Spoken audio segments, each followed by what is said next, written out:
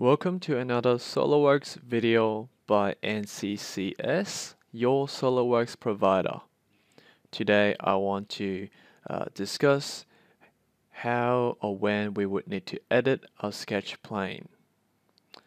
So in this example that we're looking at, I've just got a normal extrude of a star shaped sketch. This is currently drawn on the front plane.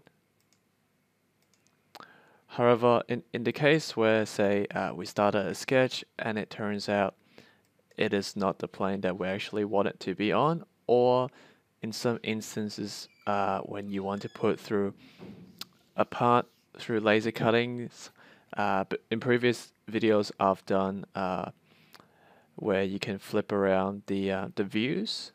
However, sometimes you can't have the Z up all the time depending on your model, and you will have to flip the model using a flip sketch plane. So let's say I want to flip this from front plane onto top plane. So we'll be looking down onto the star. You can do this by going to your original sketch, edit sketch plane, and just select top plane, and there you have it. One thing to be noted of is, for example, say I've got a few features I've drawn. Just got a little circular extrude on the top of the star. Because this circular extrude was drawn from the face of boss extrude 1, which is the star, it links to that and it flips along with the star. However, say it's the original shape, this is the circular cylinder that we're looking at. I've also got this block that I've drawn. That was just basically from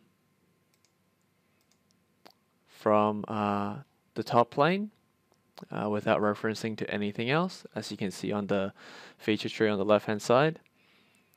This is drawn from the top plane, so meaning that when I flip my boss extrude 1, boss extrude 2 will follow it, as you can see on the left, will follow the flipping, but boss extrude 3 will remain the same. So let's go ahead and do that.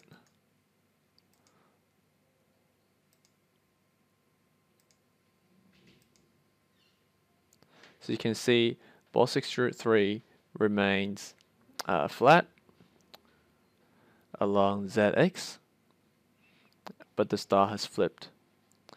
So therefore, be mindful of your other solid bodies that might not have merged with your model when you're flipping certain parts. And also if you had created relations while you're drawing, for example, if I were to draw this block again,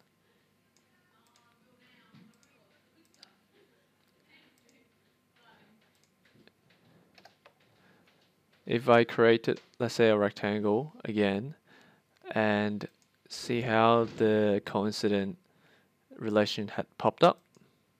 If I left it as it is, it creates a relation between the block and the edge of this face from the star, and SolidWorks will throw out an error when you try to flip it, because the sketch planes are different. You have not the sketch plane of this rectangle is on the top plane. However, you have referenced it to boss extrude 1, which then in order to flip it independently, you will need to delete the coincident relation, or simply draw the rectangle from, say, the face of this boss extrude 1 and just offset it.